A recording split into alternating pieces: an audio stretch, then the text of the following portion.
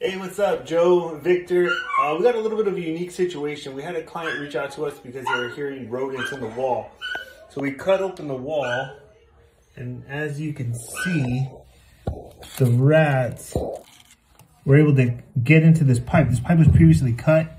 We didn't do this. This was something that was done probably by a plumber, but either way, this was offset. And if you look closely, you can see that this pipe was gnawed through right here. So what we're gonna do is we're gonna get a coupling on this, realign this pipe, get all this cleaned up. Customer will be good to go. Let's get it done.